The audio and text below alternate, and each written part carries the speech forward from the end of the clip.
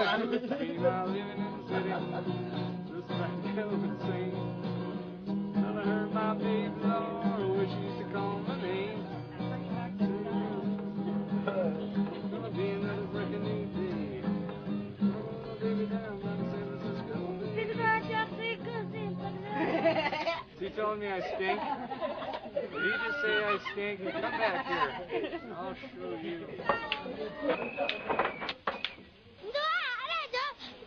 The kids are so friendly and hyper and excited.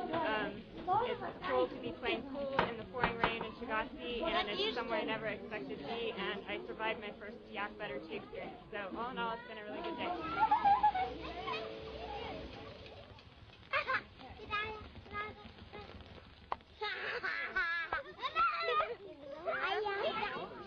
Just finished playing some 8-ball, kind of.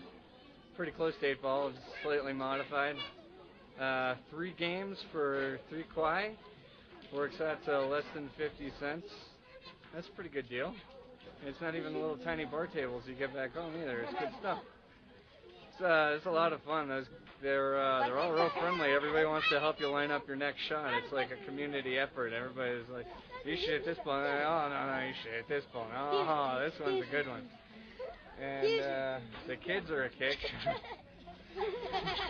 They seem to like cameras. And yeah,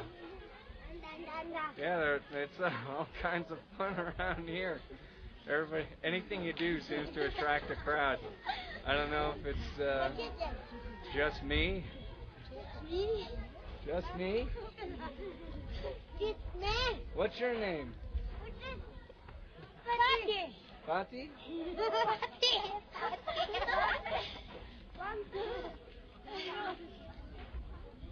Oh, I just want to take them all home with me.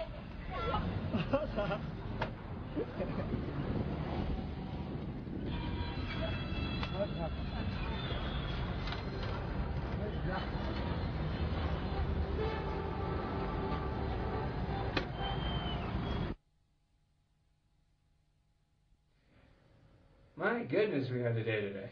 It was, we did a lot. Let's see, first we got up and we went and wandered around the Tibetan section of town. Wandered through some of the back alleyways. We talked with a Tibetan for the first time, and he had a very interesting take on the Chinese-Tibetan situation, and definitely a perspective that was good for me to hear as far as an actual Tibetan finding the Chinese help and assistance to be really worth.